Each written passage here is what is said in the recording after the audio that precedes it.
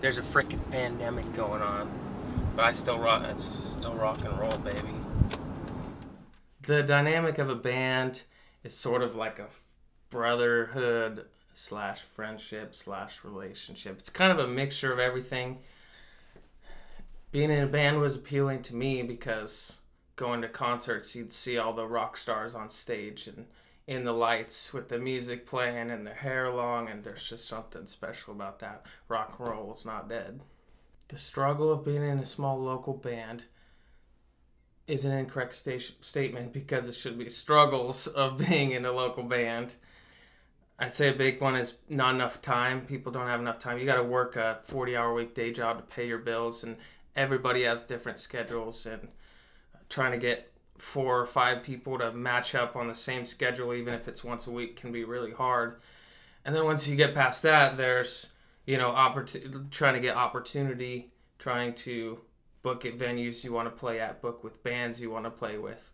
So I think a lot of people fear the judgment of others when you create music and put it out to the world, because you can get many different responses. We've luckily had a lot of positive response, even though sometimes our music wasn't very good. People would say, "Oh, that's awesome." I think that encourages you to keep going.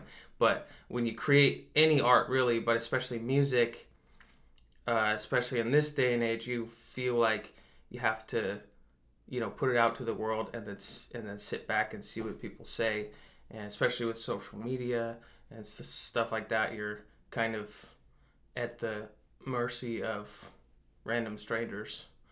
And just in general, like stage fright, just whether you're on stage or in front of a camera, feeling nervous about what other people are going to think about you. Success to me would be writing and recording original music and making a living off that, making a comfortable living, which, it'd be nice to be in the lights and be a rock star and make millions of dollars a year, but for most musicians, that just doesn't happen. I want to say lots of things. Mostly, our music has been trying to portray a message of love and hope, I guess. Trying to be a light in the darkness of the world, and it can be easy to write a sad song, but I believe in writing a song kind of like a movie or a story where there might be a problem or your sadness, but then you try to fix it. Every movie, there's a plot line, there's a story, and there's a problem, and then either a hero comes in or something comes in and saves it.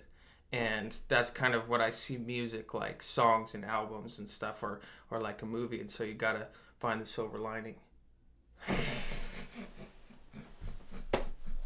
That's the name of our last EP. That's the name of our last EP. Is my boob showing? No, you're good. Oh, okay. What about this one? I try to